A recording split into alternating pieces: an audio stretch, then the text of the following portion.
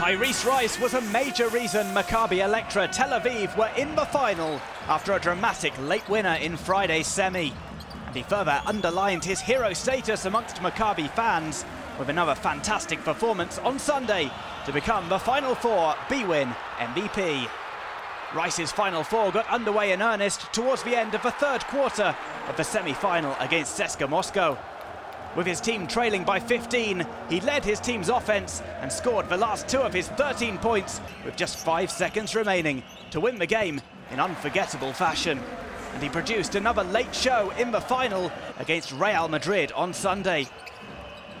When the final quarter got underway, he had scored just 5 points, but that soon changed as he recorded 7 more as the game went into overtime.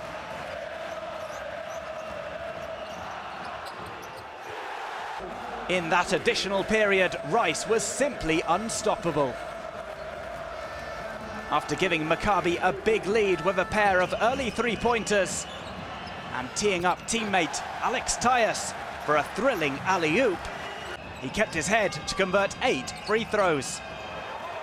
Rice finished the game top scorer with 26 points and had an index rating of 27, making himself the obvious choice as the Final Four bwin MVP.